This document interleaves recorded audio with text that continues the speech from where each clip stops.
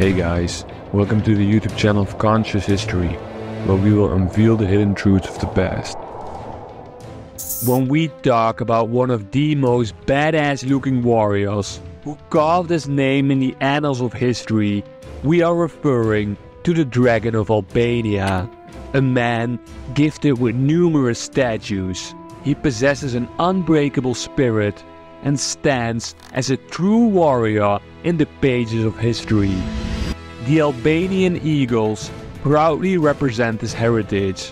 His muscular physique reflects a life of hard work and dedication. Wearing a helmet with a fearless looking goat and wielding a sword that is used delivering devastating blows to his enemies. We are talking about Albania's pride, Skanderbeg. In this video, we will show you that through hard work and dedication, it was possible for his name to reach among the greatest warriors of all time. Like and subscribe to the channel if you enjoy our content, and let's dive deep into the fire, into the home of the Dragon of Albania.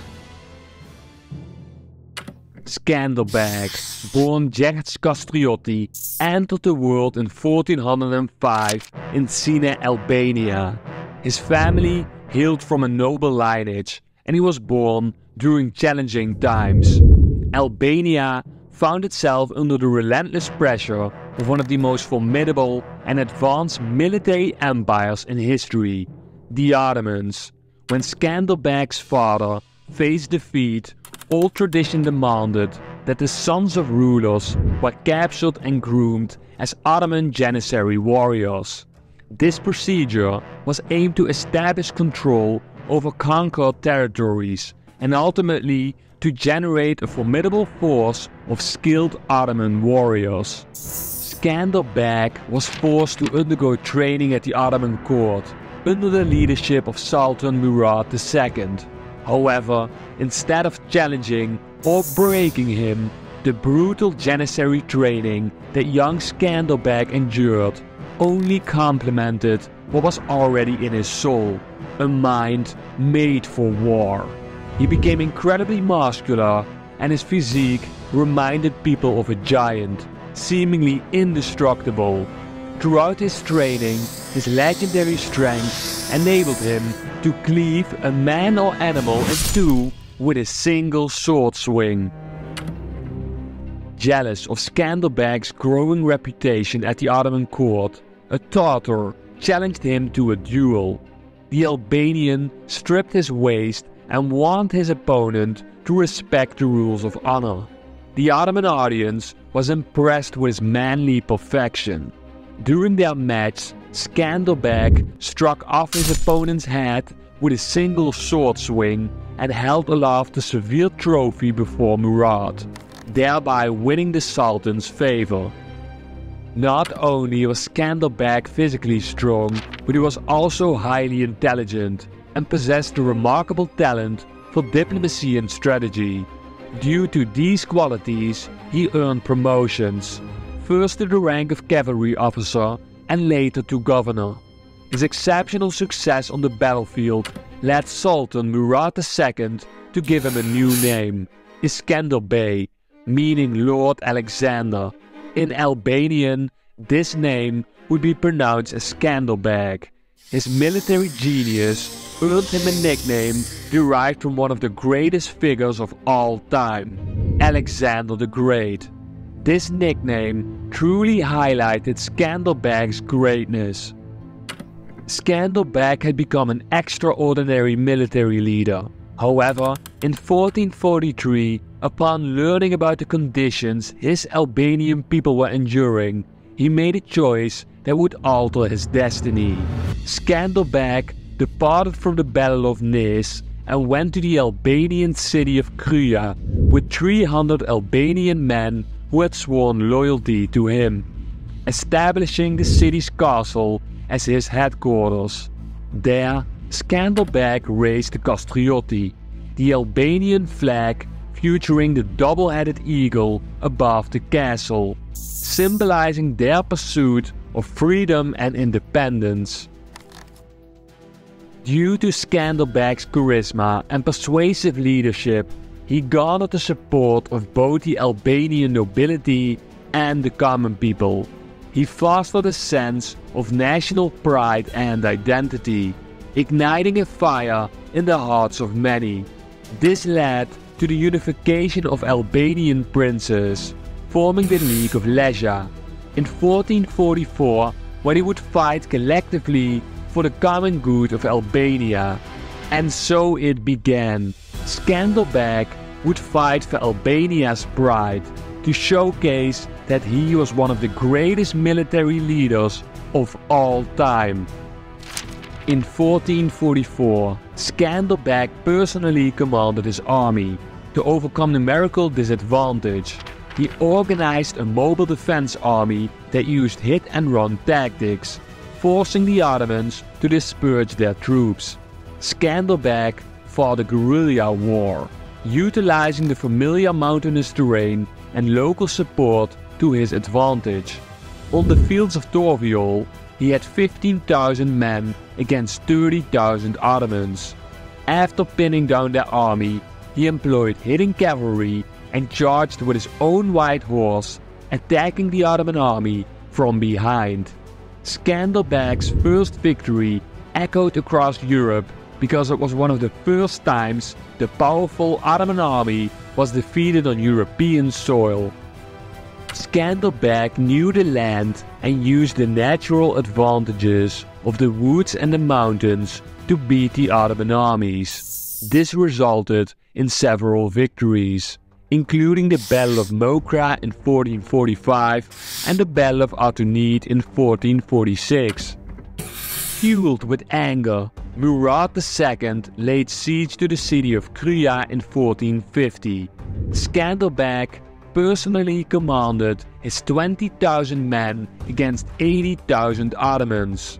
In the defense of the castle, he ordered his forces to spread out and attack the Ottoman supply caravans with hit-and-run guerrilla tactics. Deprived of ammunition, reinforcements and food, Murad called off the attack. When he returned with another force later, Skanderbeg was prepared. He had his men hidden in trees, leading the Ottoman army into a trap and then ambushing them, eventually annihilating the invading army and capturing their supply train. With this victory, Skanderbeg demonstrated that the Ottomans were not invincible. When Sultan Murad died, his son, Mehmed the Conqueror, provided some relief to the Albanians. This was because Mehmed wanted to conquer Constantinople and didn't want his army to be weakened by dealing with Skanderbeg. In 1453, Mehmed conquered Constantinople, and during this time, Skanderbeg used the opportunity to rebuild and strengthen his defenses for the wars that were about to come. Once Constantinople was conquered, attention could be turned to Albania. Skanderbeg again demonstrated his strategic mastermind and tactics in warfare, leading to victories in the Battle of Albulena in 1457 and the Battle of Ohrid in 1464. His successes made Skanderbeg's name and fame widespread.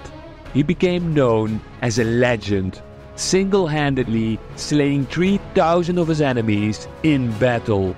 In terms of warfare, Skanderbeg seemed undefeatable. In 1466, the second siege of Krya took place. Sultan Mehmed II led an army into Albania to defeat Skanderbeg. During the almost year-long siege, Skanderbeg's main fortress Krya withstood the siege while Skanderbeg roamed Albania to gather forces, which would eventually lead to the Albanians holding Krya and the Ottomans beginning another campaign for another siege on Krya. The third siege of Krya took place in 1467, and while the Ottomans did manage to plunder areas around Krya, because of Skanderbeg's military tactics, Gjergj was again not conquered by the Ottomans, and Skanderbeg emerged victorious in the defense of the fortress. In 1468, Skanderbeg reassembled the League of Leisure to discuss his plans for the future.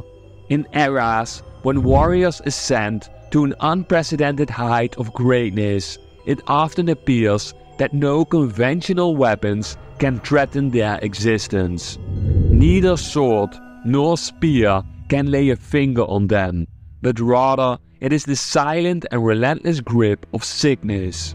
Similar to Alexander the Great, who met his end due to illness, Skanderbeg too found himself in the grasp of an unseen opponent. Rumors suggest that malaria, with its stealthy approach, infiltrated the dragon's cave. In 1468, at the age of 62, Skanderbeg fell to his illness, heading to a warrior's heaven surrounded by the greatest of all time. After his passing, Gjergj was besieged for a fourth time in 1478, and without the greatness of Skanderbeg, the fortress fell.